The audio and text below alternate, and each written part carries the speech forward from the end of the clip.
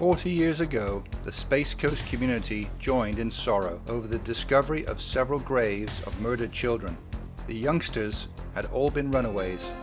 There was a huge outcry to help runaways, as there was no such services at the time, says Jan Loke, President and CEO of Crosswinds Youth Services.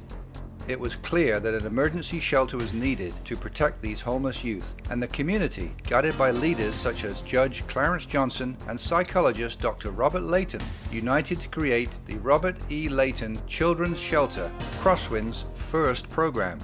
The organization's philosophy focuses on providing the right opportunities so all children in Brevard can reach their full potential. In addition to helping runaways, Crosswinds houses children removed from an abusive home environment by the Florida Department of Children and Families. Youths having difficulties at home and needing a cooling-off period while counseling resolves the family issues, and even teens arrested for domestic violence.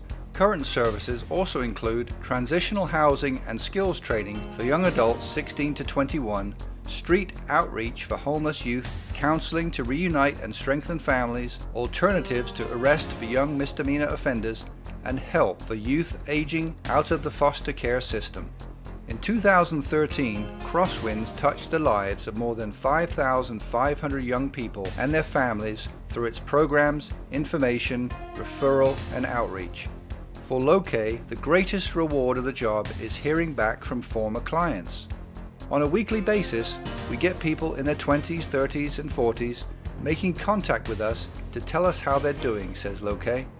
In recent years, the nonprofit was named Agency of the Year by the National Network for Youth. Loke credits the organization's success to a devoted staff, a dedicated board, and continued support from residents of the county. We have incredible people helping us and the children, she says. A 2014 Central Florida humanitarian organization, Crosswinds Youth Services.